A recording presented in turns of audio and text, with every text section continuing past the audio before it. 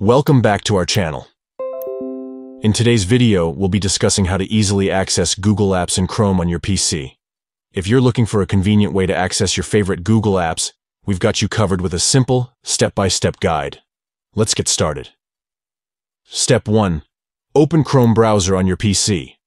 Look for the Chrome icon and click on it to launch the browser. Step 2.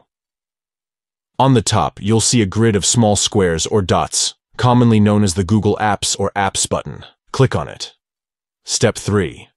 After clicking on the Google Apps button, a menu will appear displaying various Google apps such as Gmail, Google Drive, YouTube, and more. Simply choose the app you want to access by clicking on its icon. By following these quick steps, you can easily access all your favorite Google apps right from your Chrome browser. We hope this tutorial was helpful to you.